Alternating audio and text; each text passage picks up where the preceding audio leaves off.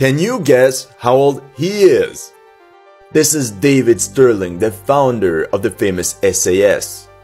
Here he is at 26 years old, compared to the 26-year-old actor that portrayed him in the series.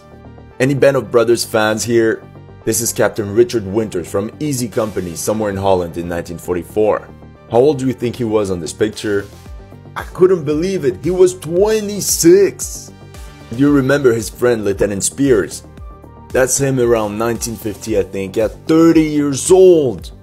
Alright, last one. Here's a tank commander somewhere in summer 1944. He's a French actor that abandoned Hollywood to enlist with the Free French.